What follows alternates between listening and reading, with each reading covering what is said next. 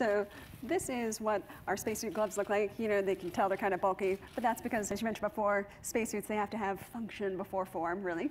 And so you guys can touch that if you've never seen one of these guys before. I have, indeed. Does that look familiar? Insane. Yeah. How heavy the damn thing is. But that's partly because it's the different layers. So when you think about a spacesuit, the first thing you have to do is you have to keep an atmosphere around your body. And so that's what the bladder does. It holds all the air inside the spacesuit. So you have something to breathe and keep pressure on your skin. All good things. How does it seal? So there's a bearing that goes into the bolt hole pattern here, and then that connects to the lower arm of your spacesuit. And so it swivels around so you can move your wrist. And then on top of that, you have what we call the restraint layer.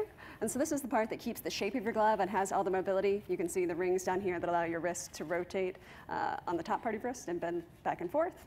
And then each of the fingers are sizable, so everybody has a custom glove. So these are all in that, right? Yep. All these layers. These two go on bottom, and then you put your protective layer on the outside. So this is the thing that protects from all that sharp lunar dust, as well as the temperature extremes when you're outside. So it has all your thermal insulation. So it's kind of like an oven mitt, I guess. Very sophisticated one. May I ask some questions? No, thanks. Obviously, the Apollo missions, the Apollo missions, they all look like, you know, they're sort of like Michelin men kind of outfits, right? Yeah. We tried to project some measure of miniaturization, or at least less sort of bulky. Have you made a lot of progress in that way, or do they still look kind of like hugely inflated? I mean, I think they look rather svelte, personally. Svelte. So when we look at those suits, a lot of what it is we've learned about how to design the suits to make them more mobile. Right. And so as opposed to having the cables and the pulleys that you have underneath all the white stuff on the Apollo suits, we actually have hard elements that make it easy to move all of your joints, so it's very graceful. You can kneel down instead of fall down to pick up a rock, things like that. So they still look big, right? But they're actually much smaller, much easier to move in than you were in Apollo. Wasn't there that thing where Charlie Duke kind of did like a dip or something and almost tore his suit? I don't know about tearing the suit. He got really scared about that, or something like. They were really. Charlie Duke was one of the Apollo astronauts. He said, "I clearly don't get out very much," but he apparently did some dip, and I read somewhere that he was worried about. Is this a different material than the Apollo mission?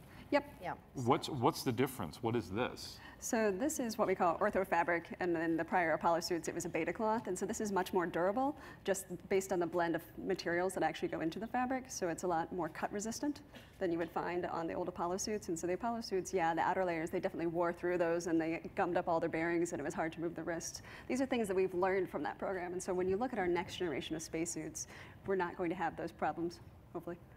Right, you're constantly, and I would imagine you're getting feedback from the astronauts themselves. What worked, what didn't, what could be more comfortable. I'd like to be able to kneel to pick up the moon rock and not fall. Yeah, that's the great thing about exploration. It's not defined. You can't just say, I know I'm going to go outside, I'm going to pick up 7 rocks, and this is exactly the way I want to pick them up every time. So it's not designing a machine in that sense. It's still designing a garment, and so we have to think about that.